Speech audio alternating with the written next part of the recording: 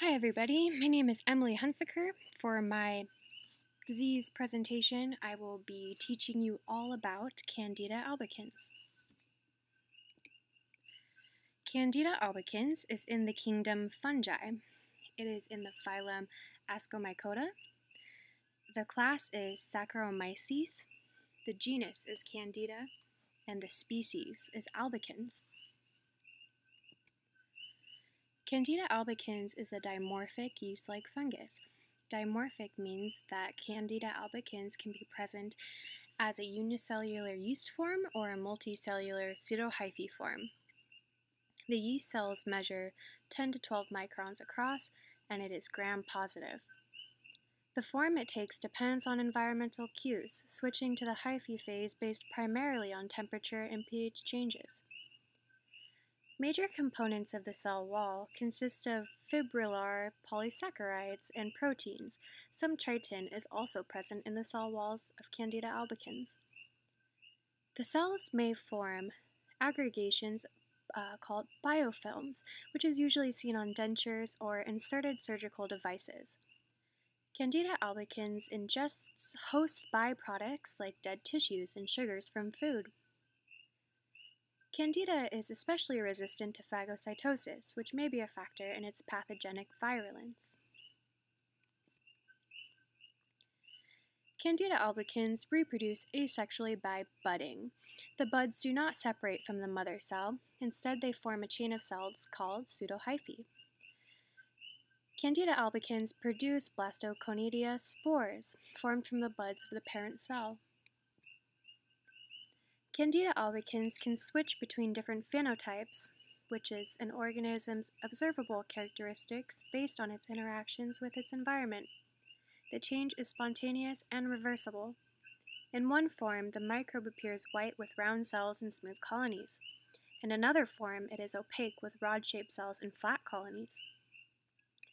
Antigen expression also changes, and the two phenotypes seek different tissues. This flexibility makes it highly adaptable to environmental changes. There are over 150 different species of Candida known to man. 20 of these species can be found commonly infecting humans. Of these species, Candida albicans is most commonly found. Other common species that affect humans are Candida tropicalis, Candida glabrata, Candida krusei, Candida parapolosis, Candida auris, and Candida listania. According to the Center for Disease Control, Candida auris is an emerging fungus that poses worldwide health problems. Many cases of Candida auris resisting antifungal medications have been reported. Candida glabrata is also known to be resistant to antifungal drugs. Candida may be found infecting household pets like dogs, cats, and birds in similar ways as it affects human beings.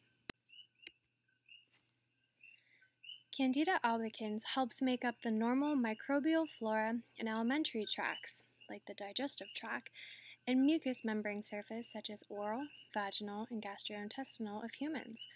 Candida albicans may also be present on the epidermis. Someone who is immunocompromised or has an off-balance of microflora in the gut is at risk for developing an overgrowth of Candida albicans. Yeast and fungal infections caused by Candida albicans commonly affect premature infants, diabetics, AIDS patients, surgical patients, and patients being treated with broad-spectrum antibiotics. Candida albicans is not affected by antibacterial drugs. Because of this, people who are taking antibacterial drugs are at a higher risk for developing Candida albicans overgrowth when normal bacterial microbiota balance is compromised.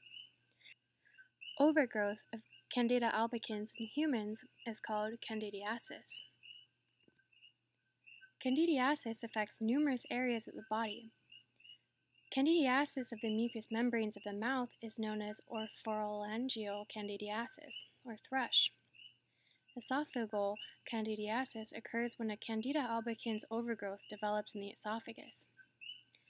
Vulvovaginal candidiasis, or a vaginal yeast infection, infects the mucous membranes of the vagina. Males can obtain this through intercourse, though it is not commonly infecting males as it does females. Cutaneous candidiasis is a skin infection usually found in the warm, damp areas of the body, including in between toes, fingers in the webbed areas, armpits, groin, under the breasts, and other folds of skin. Invasive candidiasis, called candidemia, occurs when candida enters the bloodstream, which can become systemic. Chronic mucocutaneous candidiasis is a rare form of candidiasis that mostly affects newborns and will continue throughout adulthood. Symptoms of oral candidiasis, or thrush, include a white fuzzy tongue, foul breath, sore throat and gums, difficulty swallowing. The symptoms of thrush are very similar to the candidiasis of the esophagus. However, the symptoms of the esophagus will be heightened as the candidiasis spreads from the mouth to the throat down the esophagus. The vaginal yeast infection symptoms include intense itching and inflammation, heavy white discharge, soreness with urination and intercourse, or redness around the skin. In Latin, Candida literally means white, which is why in all these infections you will usually find a presence of a white colony. Cutaneous candidiasis symptoms include a red spreading rash, intense itch, bumps, and oozy pustules. Infected webbed area between the toes or the fingers will become white, soft, and often breakage occurs. In the United States, Candida albicans infections of the mouth and throat can be found in 30 to 35% of young adults. Candidemia is the fourth most common bloodstream infection of intensive care unit patients.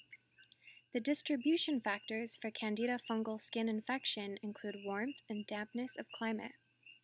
Other factors may include gender, being about 75% of women will suffer a vaginal yeast infection, complements of Candida albicans in their lifetime. 45% of these women will experience more than one episode in their lifetime. The distribution of Candida albicans is found worldwide. The distribution in the United States is very similar with the distribution around the rest of the world.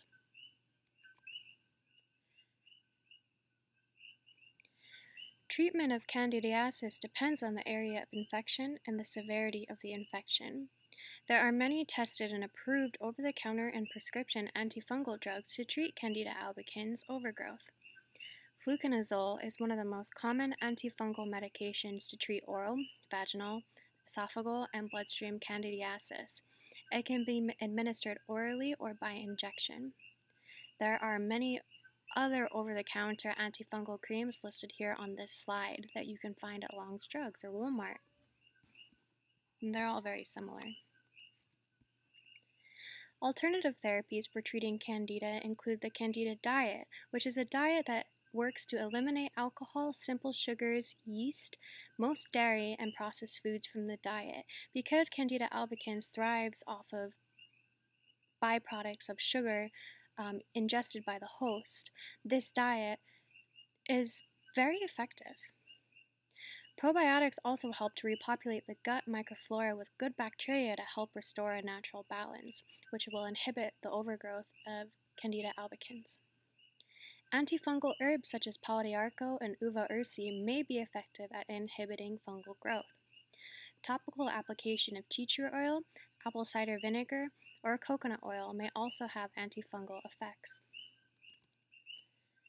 Prevention methods for preventing overgrowth of Candida albicans include maintaining a healthy diet low in simple carbohydrates, maintaining a healthy balance of intestinal flora, maybe by taking a probiotic, good hygiene, wearing cotton clothing, changing your socks and underwear often when working or living even in damp and sweaty conditions, avoiding the overuse and abuse of antibiotics when possible, but when taking antibiotics, always accompany them in between doses with probiotic. Remember, Candida albicans lives in your gut and in your mucous membranes. It's part of a normal, healthy microbiota balance in your body. Knowing the symptoms of Candida albicans outbreak and overgrowth in your body can help you to get it under control before it becomes systemic and causes even more health crises.